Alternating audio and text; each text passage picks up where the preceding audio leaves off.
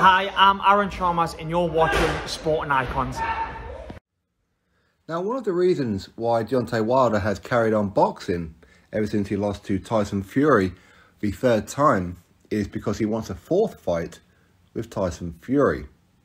One of the reasons why he's turned down the WBC Bridgerweight world title opportunity against Alan Babbage is because he wants to continue at heavyweight, because he wants that fourth fight with Tyson Fury. So I suppose the question is, could Wilder ever beat Tyson Fury? They've fought 3 times and he hasn't done it once.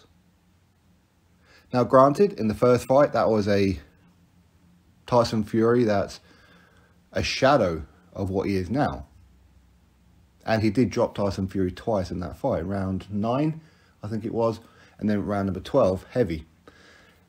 In the third fight, Fury got a little bit sloppy, shall we say, a little bit overconfident, and walked pretty much straight on to the right hand. Hit him straight in the forehead. That wobbled him, of course. Then, of course, Wilder took him down. And, of course, Fury still wasn't properly recovered, and Wilder took him down again. So, again, he dropped him twice in the third fight. But could Wilder ever beat Tyson Fury? If he's hit Tyson Fury and dropped him 4 times, and Fury keeps getting up, could Wilder ever beat him? Now, one thing to point out would be pretty obvious. Just because Fury's got up 4 times doesn't mean he'll always get up. For sure, okay? Everybody's got that button. Maybe Wilder just didn't hit him in the right place. It could be that. Maybe Wilder's power is overrated. If you look at who he's knocked out, well, who were they? Maybe Fury just cannot be knocked out. Who knows? He can be put down, of course, but he can't be knocked out. We've seen Tyson Fury hit the floor on quite a few occasions. So maybe Fury just keeps on getting up. Maybe he can't be knocked out. That's unlikely. As I said, everybody has a button. But he can't ever outbox Tyson Fury. And for me, if he can't beat Tyson Fury at a time when Fury was inactive, he was coming back after 2.5 years living in kebab shops and putting gear up his nose and all that kind of stuff, fought 2 journeymen, if you like, and Wilder couldn't beat him then.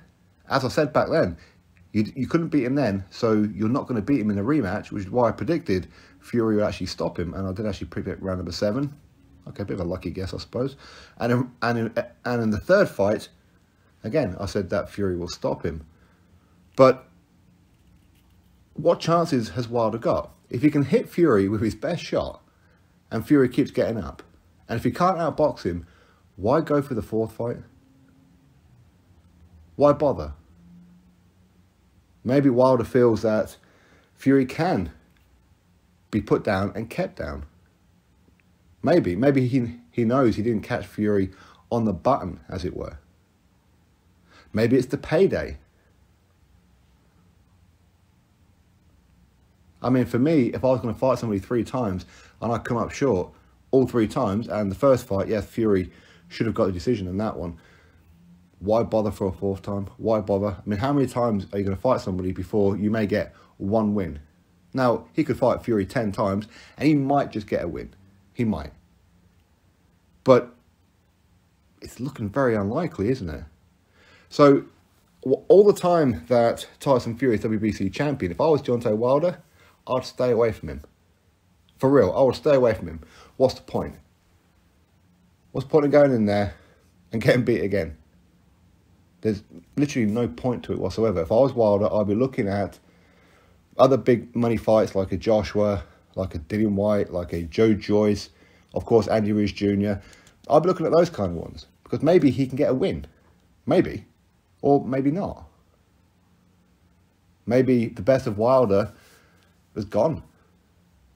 Maybe Wilder was never going to be that good because he, again, let's be honest, he has been protected as champion and certainly protected all the way up to being champion. Awful, awful resume. Awful resume.